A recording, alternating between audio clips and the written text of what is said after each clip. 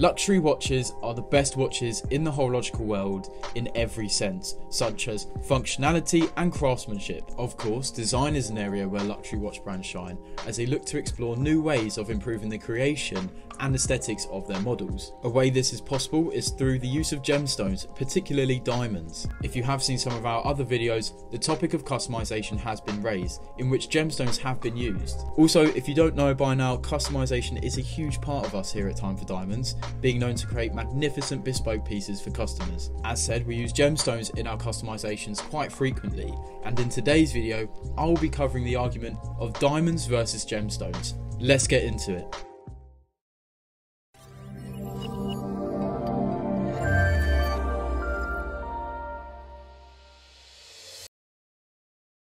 Before I start getting into the argument between the two, it is important to note that diamonds are a type of gemstone. However, they are in a league of their own in comparison to other gemstones. Therefore, it is more diamonds versus the rest, or the other gemstones, which sounds a little too harsh to gemstones like rubies or emeralds. So let's stick to the title of diamonds versus gemstones. The difference between diamonds and other gemstones is the fact that diamonds are formed from a single element, which is high pressured carbon, whereas other gemstones are naturally formed from multiple elements or compounds. This means that diamonds are slightly more natural and have a sense of purity. The source of diamonds and gemstones is not too different. Diamonds and gemstones can hypothetically be found anywhere, but there are main places, and to be honest, the only places you will find them. Diamonds' main sources are Russia, Canada, Australia, and Southern Africa. Gemstones have no defined source, but they are mainly found in Southern Africa too, like Tanzania or Kenya. Diamonds are harder to find and rarer to possess, as the sources are limited, whereas gemstones can be located and accessed in more places. When looking at the strength of diamonds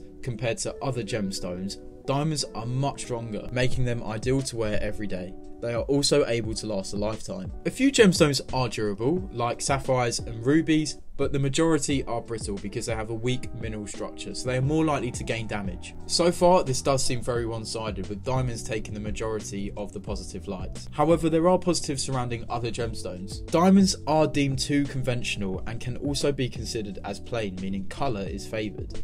Gemstones can come in a selection of various colours, all very stunning and mesmerising. Also, linking to our customisation, current social trends show that people are starting to favour colour. People are wanting to express themselves in different ways more than ever before, so because of this, gemstones are becoming more popular.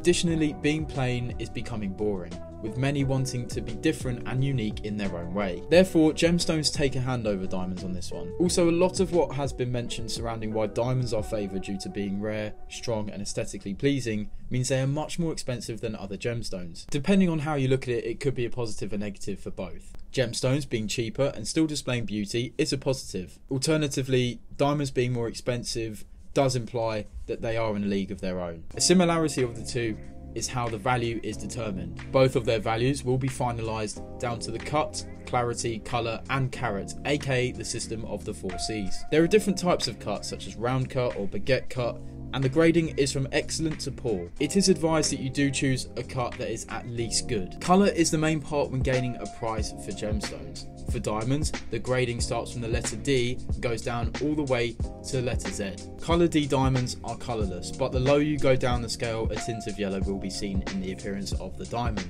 Even though Colour D diamonds are completely colourless, it is very difficult to see the tint of yellow up to the colour J. Clarity is down to the inclusions on a gemstone. These are the small fractures on the gemstones. The fewer the inclusions, the better its clarity, the higher its price.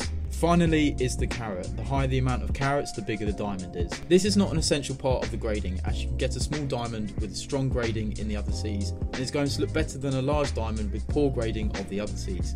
This applies to all gemstones, not just diamonds. So using a ruby, the cut, clarity and carat grading would be the same as a diamond, but with the colour, the stronger and bolder the red of a ruby is, the more expensive it will be. To round up this video, like most cases, it is down to preference. Personally, I would say diamonds are favoured majority of the time because they are rarer and hold more value, whilst also being extremely stunning. However, the use of gemstones has been very successful for us when customising watches. Also, brands have used gemstones, like Rolex with the 116 16599 RBOW, which is a beautiful piece, one that we get requested to make for clients. But what do you guys prefer? Let us know in the comments. That is all for today's video. I hope you have enjoyed this one. Be sure to subscribe to the channel and like this video. Thanks for watching, and I shall see you next time.